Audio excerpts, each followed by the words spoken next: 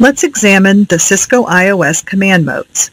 I'll click on PC1, click on the Terminal Emulation Program, click OK, and you can see that I'm presented with a console command line interface. This is the Cisco IOS. I'll press Enter on my keyboard to get started. Notice the command prompt at the bottom left of the screen, which indicates the command mode that I'm in. The Cisco IOS uses different command modes to establish various privilege levels for users. Different commands are available in each mode. For instance, the word switch, which is the default name of the switch, with the greater than sign, indicates that I'm in user exec mode. User exec mode has very little privileges with access to only a limited number of commands. One of those commands available in this mode is the enable command. At the blinking cursor, I'll type the command enable and press enter, and I'm now in privileged exec mode. I can tell this because the prompt has changed from a greater than sign to a hash or a pound sign. Privileged exec mode offers a higher privilege level for the user and more commands are available. If I would like to go to a higher level, I can go into Global Configuration Mode, or Global Config Mode for short. I can reach Global Config Mode by typing in Configure Terminal and pressing Enter. And now you can see the Global Configuration prompt.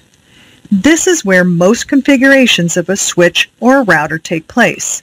There are also sub-configuration modes like Interface Configuration Mode.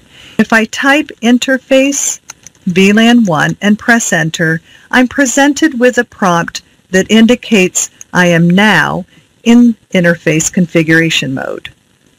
Many commands will only work from within certain modes. A common mistake made by users new to working with the Cisco IOS is trying to use commands from within the wrong mode. If you are sure that you are typing a command correctly, but you are continually getting an error message, always check your prompt to make sure you are in the right mode.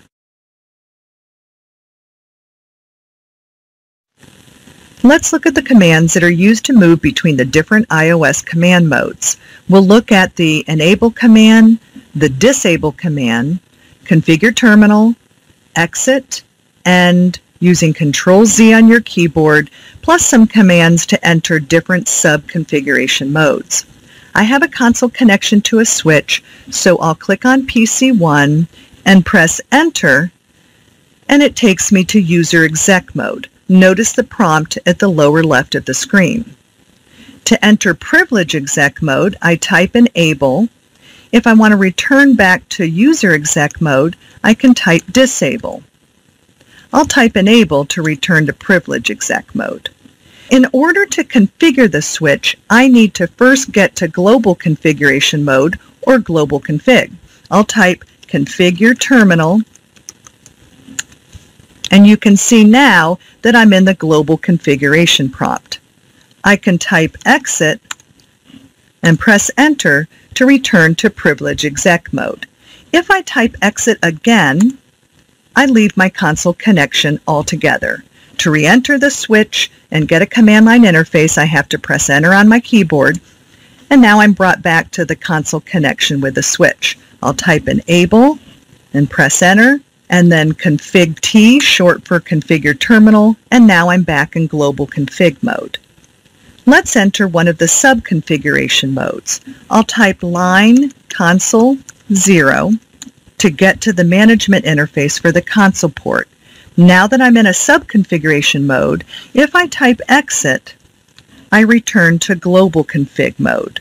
This time, I'll type line VTY 0 space 15 for my virtual terminal management interfaces. These are used for remote administrative access to the switch. I can move directly from one sub-configuration mode to another. Notice if I type in interface VLAN 1 and press enter, that my prompt has changed from line configuration mode to interface configuration mode. From here, I can also enter different interfaces, like interface, fast Ethernet, 0/1. And as long as I don't see an error message that I've typed an invalid command, I'm in interface config mode for Fast Ethernet 0/1. I can also move directly to the line console 0.